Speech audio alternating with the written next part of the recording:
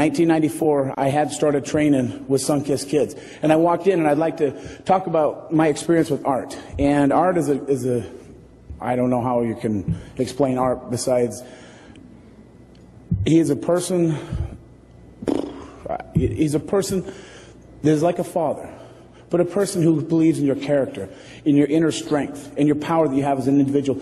Because in 1994, I don't know if you've ever saw me wrestle, but he had talked to Matt Grafari, who eventually I defeated in 2000 to make the Olympic team. And Matt Grafari believed in me. Here was an individual who was the #1 guy in America who asked Art Martori to support me, a guy who was unranked, who eventually beat him. But that's the character I think wrestlers had, because he asked me to come be part of the team. Art Martori came in and said, you know what, I will help finance you. I will help support you because I know you have no money because you're going to college, and I will believe in your Olympic dream.